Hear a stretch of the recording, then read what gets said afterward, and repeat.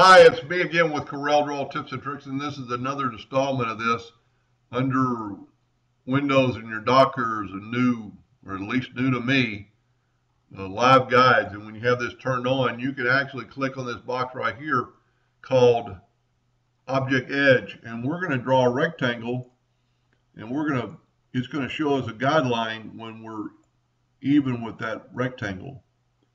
You could do this all day long.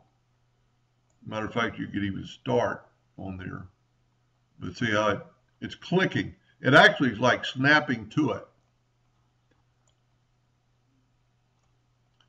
So this could be very useful if you wanted all these in a line. And we'll just bring down an indexing line to there, and you can see all four of these boxes are on the same plane, either up or down. Anyway, I hope that helped a little bit, and thank you for watching.